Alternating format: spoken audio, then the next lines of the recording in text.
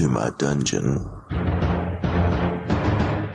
Welcome to Cauldron's Krypt. I'm your host, Master Cauldron. If you're new to the show, I use my 23 years of experience to dispel myths, get rid of stereotypes, and answer your questions about BDSM. You can call in at 865-268-4005 to leave your questions, or visit the Krypt at cauldronskrypt.com. On this episode of The Krypt, I'm going to hit those rules to love by and then talk about a few things recommended by ForsakenNymph, which are relationship burnout, mind reading, and managing expectations in BDSM relationships. After that, it's a listener question from Draven Dahmen that ended in me writing 10 rules for hard conversations. Rules to love by. Rule number 1, safe, sane, consensual, and informed. Rule number 2, kinky. That's KNKI from the Kinky app, available on all platforms. Not a sponsor. That stands for knowledge, no intolerance, kindness, and integrity. And rule number 3, the quote from Mr. Paul Young: submission is not about authority and it's not about obedience. It is all about relationships of love and respect. All right, here is the message from ForsakenNymph, a listener and friend. It reads, I just now got to listen to the last episode. It was good, as always. My condolences to losing Funsize. Thank you for that, ForsakenNymph. During the show, someone chatted a line about complacency. That made me think about an idea for the next show.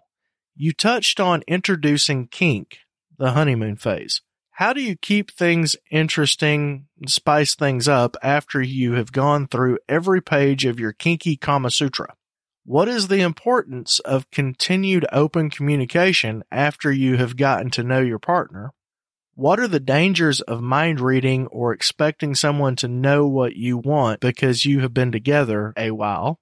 Just an idea. Wink and smiley face. Well, back at you, ForsakenNymph, and thank you so much for sending that in. So let's break these down question by question, and I will tell you what I think.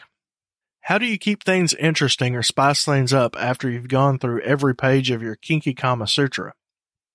Well, after a lot of thought about this, it is a difficult thing to do from time to time, as one of the worst parts of a new relationship of any sort is that things do start to become complacent. So I've got 5 things here. The first one, hang out with other kinksters. We often become energized in groups of people, and if your only play is around other people, at least you're still having play, and after a period of time, that can always be brought up. Think about the past 3 months. We've been to parties every other weekend, and that was the only times that we've played, or we've been once a month, and that was the only time that we've played. So hopefully through that, it will kind of help keep that fire going. We have a club here in Knoxville called Sanctuary that happens once a month, but I like the name of it because that is what it is to me. It is a sanctuary. A lot of people think church, especially in the South, when they hear that word. And that is what it does for me. It is a place for me to go and become filled or re-energized in ways that I really need. Number 2, attending play spaces or new play spaces. There again, complacency. I mentioned Sanctuary. In Nashville, there is The Mark. In Atlanta, there's 1763. Those are the other 2 clubs that are closest to me.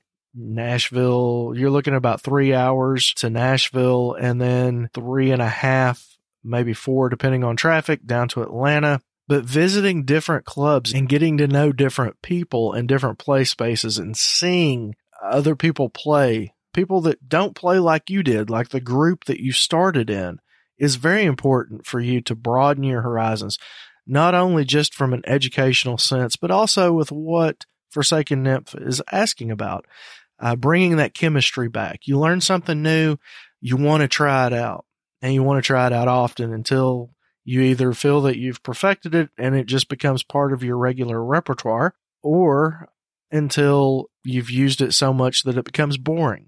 When one thing becomes boring, if we keep going, we will often find that something else that we're already doing kind of comes back into style with us. So then we'll pick that back up and play with that for a while. But when you've been doing this for as long as I have, even people a year or 2 years in, you can find yourself becoming bored with all that you know. So never stopping that educational process is very important. Number 3, explore your soft limits. That's an interesting one to do. Again, these are the soft limits. So these are things that at some point in your relationship, you have said, under the right circumstances, or maybe down the road, we can revisit this. When you notice these things happening, that might be the time to say, that one thing that I said maybe later down the road? Yeah, let's try playing with that a little bit. Don't allow yourself to get into frenzy, because that is really one of those things that can amp up frenzy. But if you tread cautiously, then you can really get into it and it can start to reignite that fire a little bit. Number 5 is coming straight off of the soft limits and right into readdressing hard limits. If some of your soft limits are changing, maybe some of your hard limits are going to become soft limits. So use the time when your relationship is in a bit of a lull to call for a check-in, and go to cauldronscrypt.com/survey. There'll be a link in the show notes. This is going to be under 202. So cauldronscrypt.com/202. And you can find all the links to everything that I'm going to talk about right there. But it's a great way to kind of get yourself through this check-in to go over these limits. Redo the survey and print that out and tell your partner that you've done this and that you would like for them to do it as well. Because almost everybody, when they retake this thing, and it happens a lot, and that's fine, it's free and it does not put you on my mailing list, so take it as many times as you'd like. But when you come together and you start looking at these things again, you're going to find things have changed, and that's the way it should work. So don't let that surprise you. Embrace the change. So how do you keep things interesting or spice things up after you've gone through every page of your kinky Kamasutra? Just 5 quick things that I could come up with. Number 1, hang out with other kinksters. Number 2, attending play spaces or new play spaces. Number 3, explore soft limits. And number 4, readdress hard limits. I think I said that there was 5. There's only 4. So there are the 4 things. Next question. What is the importance of continued open communication after you've gotten to know your partner? The most important thing people can do. That's the importance. It is still the most important thing that you can do. You never really know a person. There's an old saying that someone told me, well, I don't know if it's an old saying or just something that somebody told me once, but you never truly know somebody until you lived with them. And even then, people turn out to be serial killers. So the learning somebody should never stop. We are creatures that evolve. It's funny because we become so stagnant, yet we're forever changing. So communication is important. I mean, if you're talking about getting to know somebody, which is what your question says, that's not the only purpose of open communication. I mean, it's a loaded question when you think about it, because you're also talking about these check-ins. You're talking about people that you meet, maybe possible interest in playing with other people, your vanilla day. How did that go? So many things. The importance of continued open communication never ever stops. And I'm pretty sure that ForsakenNymph, you asked me that just as a way to get me to give that answer. So there you go, because I know you fairly well. Most people start to think that they know someone when the new relationship energy, the NRE, starts to fade. But this is not at all the truth. That just means that your chemicals are starting to readjust, which is typically 6 months after the start of a new relationship, sometimes up to a year. It depends on each person. It depends on the relationship. So it's always different to some degree, at least. But a lot of people think that, well, all this new relationship is over. Our new relationship energy is over. They mistake that for getting to know someone. And that's simply not the case. It's really then that you truly start getting to know somebody, because then you're not under the influence of a chemical. Even though it's a chemical that you're producing, you're still under the influence of another substance or of a substance during that new relationship energy. It usually takes about 2 to 3 years in a relationship for people to actually really confidently feel that they know someone is what studies have shown. And I know in my own personal relationships, prior to my wife, most of my relationships only lasted a couple of years. I guess the shortest real relationship that I had was a year and a half, and the longest was about 2.5 years. And that was because as the new relationship energy wore off and we started to get to know each other, I can be a very picky person. So either I became difficult to be with or they did. So, yeah, that communication needs to never stop. All right, before I beat that dead horse too much, let me move to the next one. What are dangers of mind reading or expecting someone to know what you want because you have been together a while? That is a very intense question. I'm going to read that one again. What are the dangers of mind reading or expecting someone to know what you want because you have been together for a while? These two things fall right in line with saying strive to understand before being understood. It's one of my favorite quotes when it comes to interpersonal relationships with anyone. It's a big part of conflict resolution, which is something that was included professionally in my job while working in the psychiatric field. You run into a lot of need for conflict resolution. So strive to understand before being understood.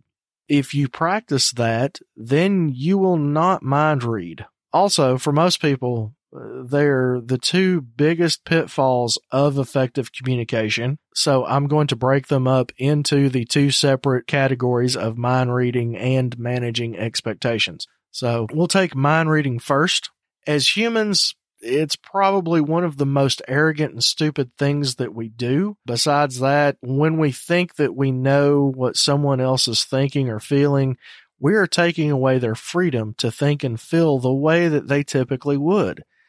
Now, when you do this, this is because you place pressure on them to think, feel, and be just like you. And if you wanted to be in a relationship with someone just like you, then you would be single. You'd be in a relationship with yourself. It's like the only people that we want to be in that relationship with is ourselves. When you catch yourself thinking you already know what your partner or anyone else is thinking or what they feel, that is when you need to communicate the most. So anytime that you get in that situation, that should set off a red flag that tells you to stop everything. Make sure that you are really on the same page. Think about it. If you're right, then you have immediate confirmation that you know them like you think you do. If you're wrong, well, chances are it's going to lead to a bonding conversation. Either way, you're showing them respect by asking and not telling them how they think and feel. Thus, this is going to strengthen your relationship. We want to take communication and relationship shortcuts, but humans are way too complex for that. And we're not built to take those shortcuts. We need to be heard and we need to be understood. So when you realize that you're doing this to somebody else, put yourself in their position. How would you feel if they were doing that to you? And hopefully that's enough to make you stop. To be honest, usually it's not. Because typically, 90% of the world is waiting to speak, while only 10% of people are born as listeners. So the chances are that the person that you're in a relationship with is not a natural born listener, is not someone just like yourself who that is their go-to process. And that's what we're talking about here is that go-to process of listening versus that go-to process of wanting to mansplain, which I know a lot of women that mansplain. I know we're famous for it, but everybody does it. But yes, really focus on not mind reading because we don't know.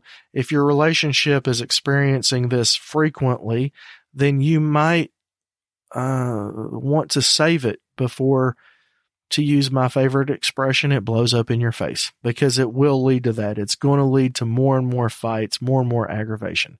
All right. Moving into managing expectations.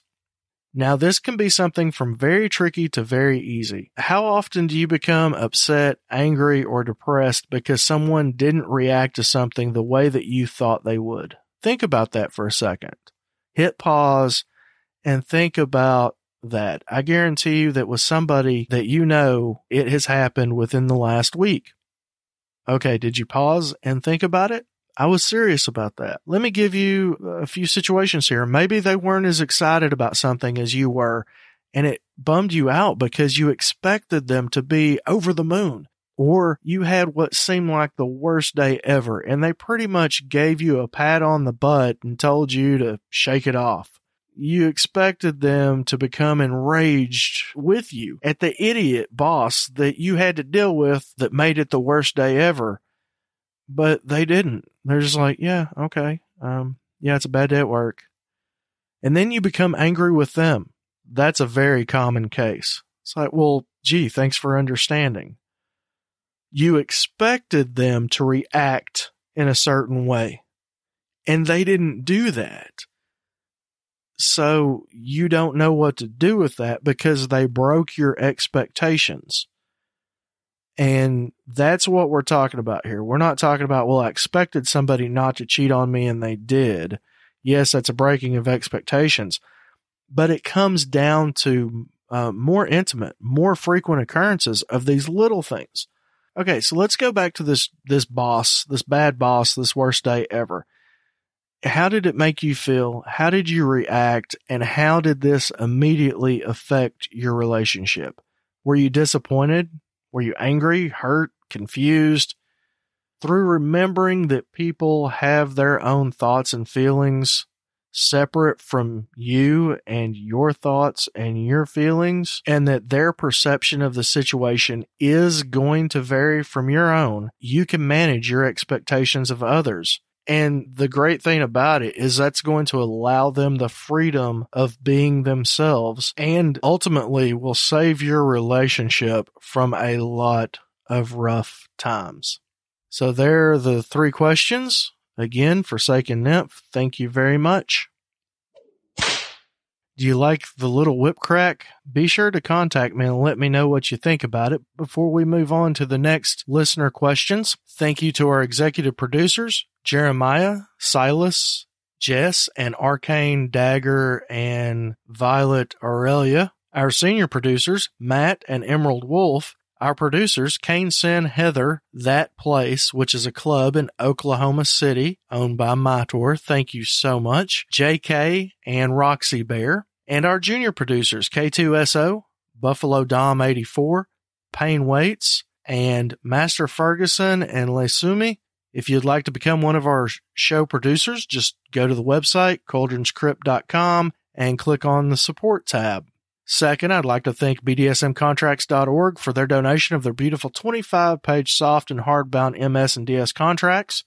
That's BDSMcontracts.org. Use coupon code Cauldron20, KULDRIN20, for a 20% discount off of all purchases. And finally, WhippingStripes.com, my personal maker of all things leather and paracord impact toys. I don't have a coupon code. Their items are too inexpensive with too high quality for them to offer a coupon code. She's not a sponsor. I just absolutely love April at WhippingStripes.com. Okay, the message from Draven Domon, DravenDomon. Draven Domon says, hello to all who read this. He posted this in the Cauldron's Krypt listener FetLife group. I am in need of some advice. I am new to the lifestyle and would like some insight. My wife and I have recently moved into an open-closed relationship with me on the open end. I have wanted to have that conversation with her for a few months. On Saturday night, I was at my monthly Dungeons & Dragons game, and as I was not driving, I was drinking. When I got home after the game, I ended up in a very emotional conversation with her about her currently non-existent sex drive, and that I would like to seek out someone that would be able to fill my need. I wish you would have included if the emotional conversation that you had was fighting or tears. That would be helpful in this situation. And I should have asked. He continues on. I also have a desire for a DS relationship. The advice I need is in how to handle the conversation with my wife. She is a very strong A personality, and I don't want to end my marriage. I just don't know how to talk to her about this sober. Would a contract of sorts be something we should look at? Any advice or insight would be very appreciated. Okay, again, I'm going to break this up into a few different categories. Let's start off with the basics. Just quick rundown of my personal thoughts. This sounds simply complex on the outside, but in all reality, this is one of the most common, so it's hopefully somewhat comforting to know that it's not, you're not alone. Thousands upon thousands, hundreds of thousands of people go through this. But anyway, it's one of the most common and the most complex situations an existing couple will go through as one or both of them realize a need that BDSM can fulfill. Okay, with that said, I will address the first part of this, what you said about being intoxicated. First, anyone that's listened to the show knows my feelings on that. Any conversation worth having is worth having sober. Understand that while you may think you are more free to speak while intoxicated or under the influence of a substance, you are actually under the control of the consequences that you will have to suffer because you said something the wrong way. You couldn't control your emotions during the conversation and went into a blabbering crying fit or became angry and popped off with things that she didn't deserve, or you'll flat out lie. So many things can go wrong. Thus, the only way to have a productive and effective conversation is to take control of your fears and have the conversation sober. I don't like the expression of man up. One, it sounds really harsh, and I don't mean it harsh at all. I don't mean to be insulting at all, because I know from experience how hard this conversation is. I've had it. However, that's exactly what you have to do. You have to just take control of your fear, and I found that really that's what man up means. When anytime in my life that someone has said, well, you just need to man up and do it. When you really get down to the root of it, what that really means is take control of your fears. Woman up. Take control of your fears and just have the conversation. You have to force yourself to do it. There aren't any tips or tricks to this that I've ever heard that have really worked. The only thing that has helped me in the past is to set the stage and the rules and go back to them as needed. With that said, writing them down beforehand and scheduling the conversation when all parties are well rested, not hungry, and in a generally decent mood are essential. And I wrote these steps down. I wrote these show notes down before we started because I'm having a conversation with you. And sometimes it may sound like I'm reading things, which right now I'm not. I did not put this part in the show notes, but I'm being open with you. I'm communicating to you right now that a lot of this I'm reading off of what I just wrote, because if I don't, I will go on tangent after tangent after tangent. Those that know me well, Roxy Bear, one of the Patreon supporters, Funsize, my former co-host. Anybody that knows me well knows that I like to go on tangents. So just as you need to do for this conversation, it's what I do for these show notes. Write them down and follow them to help me stay on point so that I don't go off on useless conversation and not give you the content that you deserve for taking your time to listen to me. And thank you for that. Yes, you right now that is listening. Thank you. All right, so let's get into these steps that I have written here to help. And of course, you can see all these in the show notes at cauldronskrypt.com/202 or in your podcatcher that you're using right now. Step number 1, pre-plan using the things that I just mentioned. And in case you forgot that, so that you don't have to go back 30 seconds, set the stage and the rules and go back to them as needed. With that said, writing them down beforehand and scheduling the conversation when all parties are well rested, not hungry, and generally in a decent mood. These are all essential things. All right, so that's the first one. Pre-plan using those things. The second one, Ask the other person or people involved when would be a good time to have a serious conversation. While doing this, ensure them that nothing is wrong, but that you have been thinking about your role in the relationship and that you want to talk about ways that you could be better. Remember, even in this step, it is all about I statements, not you statements. If you say, well, let's talk about our relationship and how you can be better in it, that doesn't come across very nice. If you say, let's talk about our relationship and how I can do my part better. And by doing that, in this particular situation with having an open, closed relationship due to her non-existent sex drive, as was said, you might find that some of the things that you are doing is causing her to have a non-existent sex drive. Now, that's not always true. Some people just don't have one, and that's okay. And she needs to know that that's okay. She needs to feel normal. She needs to feel loved and secure. Even though she's a type A personality, as you've stated, she still needs reassurance. Not just because she's a woman, but because she's a person, and every person needs that. A lot of people think, well, they're a strong person, they don't need that. Or a lot of people think, well, every woman needs reassurance. Oh, no, that's wrong. Every person needs reassurance. That is not something that is based on sexual orientation or gender. But I digress.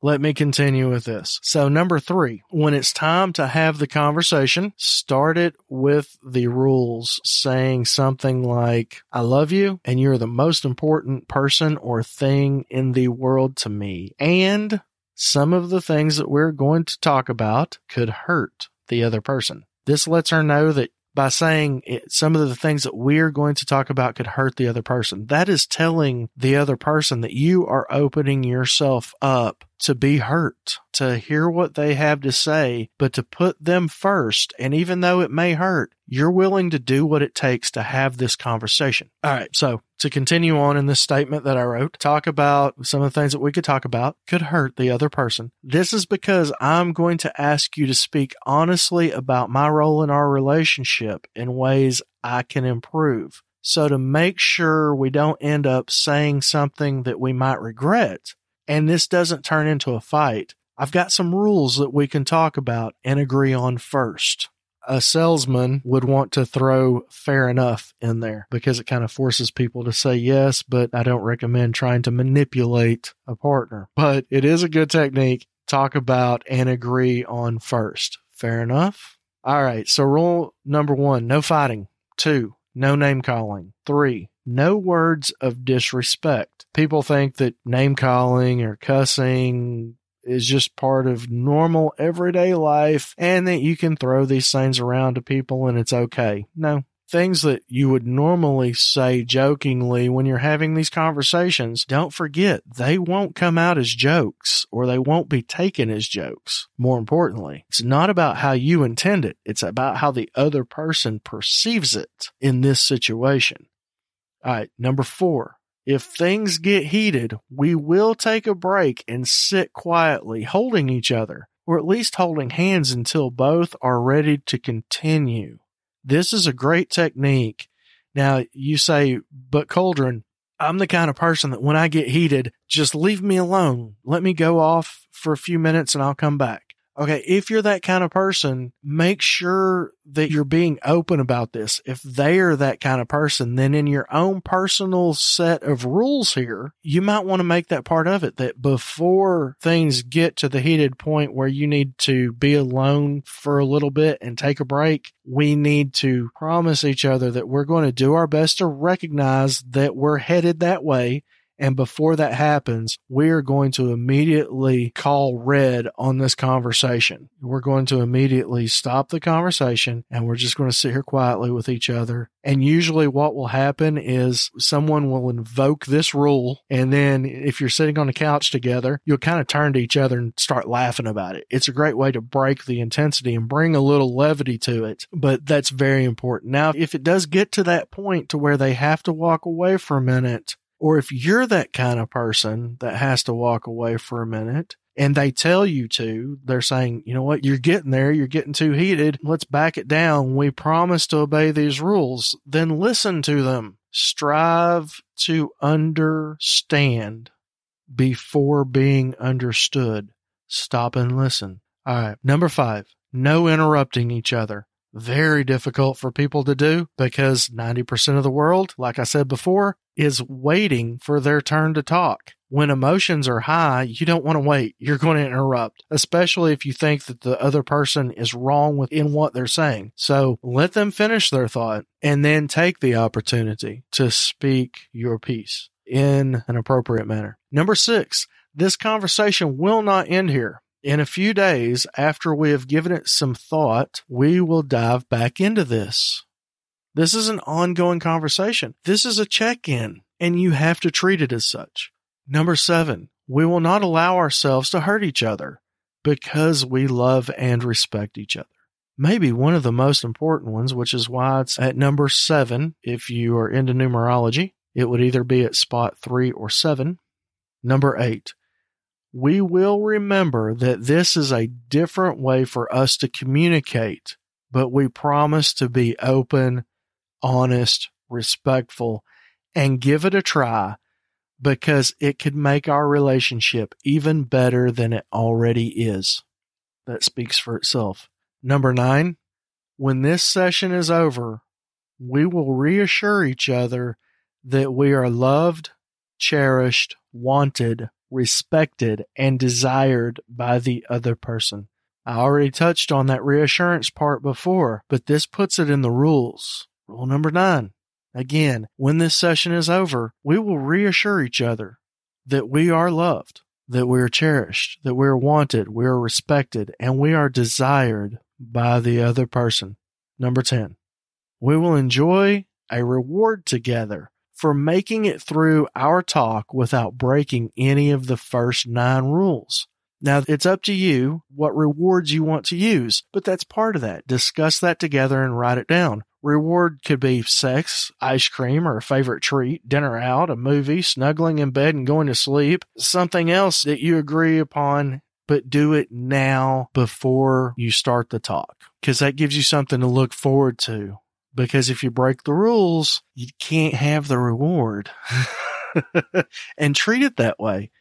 Yeah, and not viciously, just when the conversation is coming to a close and you're readdressing this. If you're proud at how you handled things, if you went through a rough patch and you were able to pull back out of it, things got heated, but you did what you promised each other that you would do, and have these printed. Type these out or copy and paste them from the show notes or off the website. That's fine. Make them your own, adjust them how you need them, and then bring them with you to this conversation. All right, so that is the 10 rules. The next question, and the last question that was asked by Dravendaman, would a contract be helpful? Yes. Yes, absolutely. And this is going to be pretty cool for you. As you start the talk and make it known that you'll be taking notes, so you might want to throw that in there too in the rules, is that you will take notes. But when you get your pen and paper, offer the other person or people involved in the conversation pen and paper so that they can take notes as well. You might as well, like I said, add the note taking to the rules. If you do this, you would also add that the notes will be present, talked about, and agreed upon at the start of the next session. Making these sound like formal business meetings does something really cool psychologically.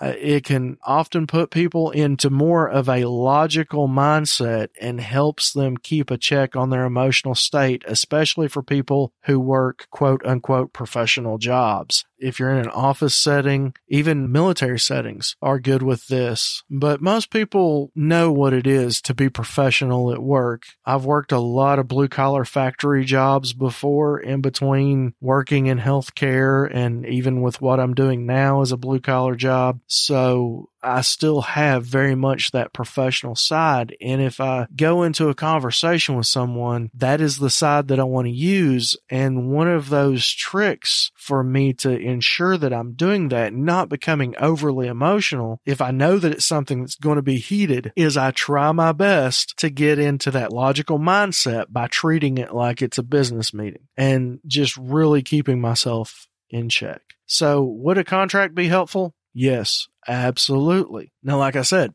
there's a really cool side effect to taking these notes. As you have these conversations, you will effectively be writing an agreement that can easily be turned into a contract. The cool thing about doing this is that nearly all of the details have already been worked out, and it's been a joint effort. You've taken their notes, you've taken your notes that you've had from these conversations, you've put them together. Voila, it's already done. Contracts cannot be just taken lightly or just entered into without any thought or any conversation or any negotiation. So these conversations that you're having, aka your negotiation period, are going to lead to this contract. Very, very good questions.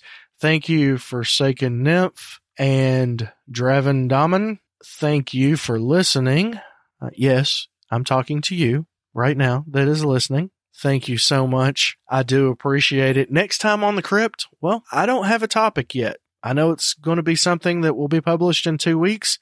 Maybe you listening, maybe you'll send me my next idea like ForsakenNymph or Draven Daman did. But in the meantime, go to cauldronskrypt.com for show notes, how to subscribe information, and the link to our FetLife group so you can take part in the conversation over there and be eligible for potential giveaways. And there may be one coming up. It is getting close to Christmas.